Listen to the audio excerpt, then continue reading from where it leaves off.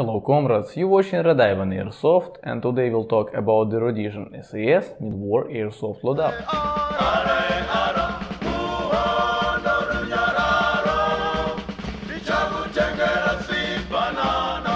Depending on the mission, there are two types of the Rhodesian SAS loadouts: cross-border and raid. Cross-border is when SAS units are located across the border, and they are trying not to look as the Rhodesian troops. For this type of missions, OD green uniforms were used. Later and less often some Portuguese lizard could be seen, and of course enemy weapon and enemy webbing. But today we'll talk about the raid loadout, where some domestic camouflages could be seen. Before the UDI, SAS units wore OD green uniforms and Denison smoke jackets, both 1941 and 1959 models. But after the UDI, the camouflage called Brushstroke spread through the army. Brushstroke was developed around 1964. There were a couple variants of it, including experimental arid pattern, before it was finalized around 1970.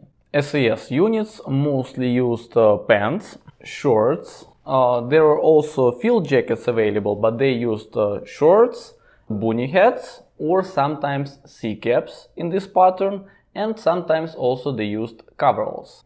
The original uniform in this pattern is pretty rare and expensive these days. I would say from few hundreds all the way to few thousand, depending on the piece. However, there are several companies which produce replicas, and we'll start with What Price Glory. I am a huge fan of this company. They have incredible customer service. I got my short and bunny hat from them, and I needed a replacement of the short because the size was not correct, and I got a replacement within a week. I think even less than a week, like 6 days. Can you imagine to get something replaced because of your fault in less than a week? That's awesome. The only thing I don't really like about them is the material that the clothes made of. I don't really like how it feels. However, it's my personal thing. Next one is the Fireforce Ventures. This is where I got my pants from. I really like the material, I like the camouflage pattern, the personnel is very helpful and friendly. However, unfortunately, they don't produce the original Rhodesian cut anymore, and they do only BDUs at this time. So we are moving to the next company. Next company is Green Leader. I know that they have very good quality stuff. They produce it in South Africa. But from what I know, the waiting time is pretty long, so you need to order in advance. And the last one is Pedro in Portugal. However, unfortunately, I don't have any information about this brand. So if you guys use their products, please let me know what do you think about them in the comments below. And we are moving to the boots. Basically, there are three models of boots used by Rhodesian SAS units. First model is beta lightweight boots. Second option is clandestine boots, which are pretty similar to Converse. And the last one is standard army issued boots, which are the most heavy ones. However, unfortunately, it's not that easy to find any of those. I got Vietnam era jungle boots, which were used during the Rhodesian War by some American volunteers. However, it's really very uncommon thing. But since I already have the Vietnam War collection and I just had these boots already available, I decided to keep them before I found something better, like beta lightweight boots, for example. Few words about helmets. There were four options. First one is Rhodesian fiber helmet. Second one is South African Defense Forces M63 helmet, and two British helmets. First one is British Dispatch Driver's helmet, and second one is British airborne helmet called Helmet Steel Airborne Troop. And we came all the way to the load carrying equipment. First, let's discuss all load carrying systems that were used during the Rhodesian War. And later on, we'll discuss things that you see on my table, pouch by pouch. So first system is British pattern 44, which left from the British rule times. This was the main issued load carrying system before the UDI. Next one is South African pattern 61/64.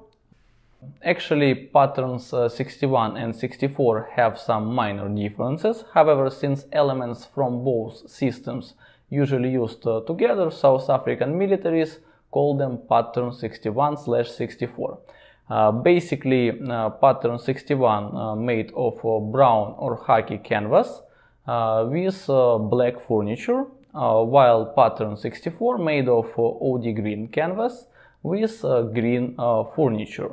Also, there are some other small differences. The most noticeable, in my opinion, is that pattern 61 doesn't have any kind of canteen cover and canteen attached to the system by straps, while pattern 64 has even two different types of canteen covers, but we'll discuss it a little bit later. Next system is a Rhodesian made pattern 69, which based on the pattern 61/64. Later, South African pattern 70 system appeared in the conflict, and the main feature of this load carrying system was that belt and kidney pouches were made in one piece. Also, some FN FAL MAC pouches rigs made by Fairday and Son were used. Some Fireforce vests made by Norse captured Chinese Chicoms.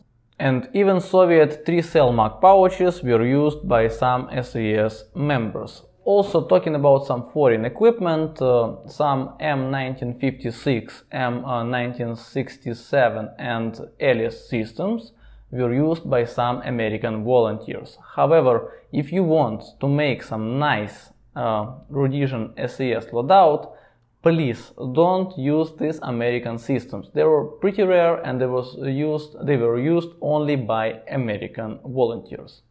So finally, let's discuss things that you see on my table, and we'll begin this conversation with belts. In my hands right now you see this South African pattern 61 belt. To adjust the waist you have these eyelets here and the hook on inner side. Interesting is that sometimes you see these eyelets only halfway and sometimes you see these eyelets all the way till the end. I'm not sure why. If you know the answer, please let me know in the comments below. To attach your equipment to it, your pouches, you use clamps like this, which was pretty interesting for me as a person who usually use Soviet or US equipment, but I'm pretty sure that it's very usual thing to people who use British style equipment. So you see inside the belt, on the inner part of the belt, you have the small, I would say, openings or pockets. So you put your clamps inside. Very interesting. Now on the screen you see a pattern 64 belt, which is pretty similar to the pattern 61 but in OD green color with green furniture, and you see pattern 69 Rhodesian made belt, which is a little bit different. You see, to adjust the waist you also use the same openings and you have no eyelets. And again, pattern 70 does not have a separate belt, since belt already connected to the kidney pouches. Next step is suspenders or yoke. In my case it's pattern 61 version. Here we have the shovel attachment on the back. Interesting thing is that some of the pattern 61/64 yokes, they don't have this shovel attachment and they only have some small hook on the back, which means they are like for the police units rather than the army version.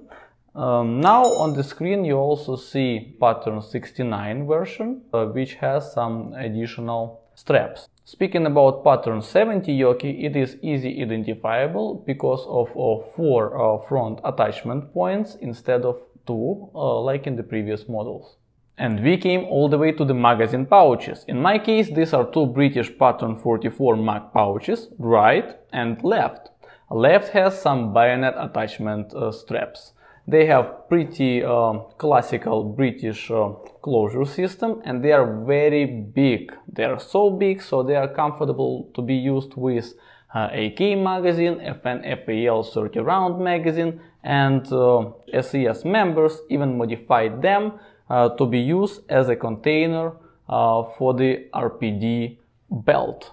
For demonstrational purpose, right now you see pattern 44 and pattern 61 pouches side by side, and as you can see, pattern 44 is almost twice bigger than pattern 61. Now let's quickly compare pattern 61 and pattern 64 pouches. You see, even though they are from the same system, they really have some minor differences. Now you see pattern 69 mag pouch on the screen and pattern 70 mag pouch. Pattern 70 mag pouch was the only one with a snap-on button. Now let's talk about kidney pouches. Pattern 61/64 kidney pouches should be attached to each other, so it's like one double pouch. However, I separated them because they are so big, so they eat all the free space on your belt. So I use only one of them right now, and that's what some guys did, and that's why pattern 69 kidney pouches already were produced separately. So if you need only one of them or you need them on different sides, you can do so from the beginning. However, if you're talking about South African pattern 70 kidney pouches, as you remember, they are attached to the belt, so you cannot separate them, otherwise you will not have your belt. Couple words about the holsters. This is a pattern 61/64 holster. This one is early production. The thing is that early holsters were made for revolvers, and then they were modified to be used with the regular pistols. That's why, like on mine, you see that this magazine pouch is made of different material, and there is a small spot on the flap which shows that this closure was restitched in order to make the straight flap instead of slant flap like on the revolver holsters. Now let's discuss canteens and canteen covers. There were three types of canteens used during the Rhodesian War. First one is British pattern 44 old aluminum canteen. Second one is South African pattern 61/64 aluminum canteen with plastic case. I think this case is made to protect canteen from sun. However, I may be wrong, so if you know the correct answer, please correct me in the comments below. And the last type is plastic canteen, pattern 70, which is pretty close to the American M1956 canteen. This canteen was South African made, and it has writings in both languages, English and Afrikaans. However, there were also some canteens that made with no writings. So some people say that these canteens were made in Rhodesia, while other people say that these canteens were made with no writings in South Africa. So nobody knows that South Africa supplies Rhodesia. Pattern 44 canteen was used with pattern 44 canteen cover. Pattern 61 did not have a canteen cover, and canteen was attached to the system with straps, as I told you earlier. Pattern 64 had two types of canteen covers. Early one, which is pretty close to the pattern 44 canteen cover, but smaller for the smaller canteen, and later one, which is pretty close to the American pattern M1956. Also, I have here the Rhodesian pattern 69 canteen cover. By the way, as you can see, I use the regular plastic bottles. These are not Rhodesian or South African, these are regular American canteens. It's just because I like to use new canteens, and they're pretty similar, so nobody see them in the canteen cover. And pattern 70 system had a canteen cover which is pretty similar to the pattern 64 canteen cover later version, or American M1956 canteen cover, but with some carbine. As I told you earlier, Chicom chest rig was also often used by SAS members, and there was also a modification of Chicom where they stitch the FN-FAL mag rig to the Chicom, so it has more pockets. Few words about the backpacks. There were four main types of backpacks in Rhodesian Army. Pattern 44 small backpack, like you see behind me, Type 1 backpack, Type 2 backpack, and the most popular with Rhodesian SAS units, 3-spear South African made backpack. And again, 3-spear was the most common. However, since for the airsoft purpose it's too big, I'm using this smaller pattern 44 backpack. Now let's discuss guns, and we'll begin with pistols. There were three the most popular pistols in the Rhodesian Army: Browning High Power, Spanish Star Model B, and since this one is pretty close to the 1911, I use 1911, and Walther P38. Rifles. The main rifle of the Rhodesian SAS units was FN-FAL. It could be Belgian, South African model called R1, however not SLR. All British SLR were moved out of service right after the UDI. Another popular weapon of choice was the AK. It could be Soviet AKM or AKMS, like in my case. It could be Romanian PMMD-63 or PMMD-65, which is under folder. It could be Yugoslavian Zastava M70, even Hungarian AMD-65, Chinese Type 56, German MPI KMS-72 and MPI KM-72, Czechoslovakian VZ-58, however the last one was not really popular because of the magazine. Portuguese G3s that were supplied to Rhodesian Army was not popular with SAS units. Now let's discuss machine guns. The most popular machine gun used by SAS units was a Soviet RPD. Also Soviet RPK and PKM were used, and FN MAG also were used by SAS members. And as you can see, they also used RPG-7. And the last thing that you guys see on my table is Soviet bayonet called RhSAS. This one was good trophy. It goes good with my AK, so why not?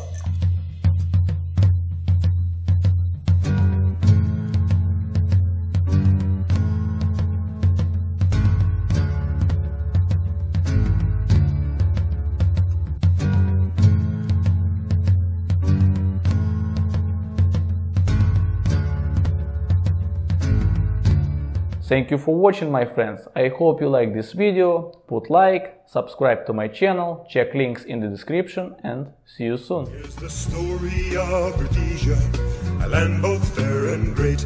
On the 11th of November, an independent state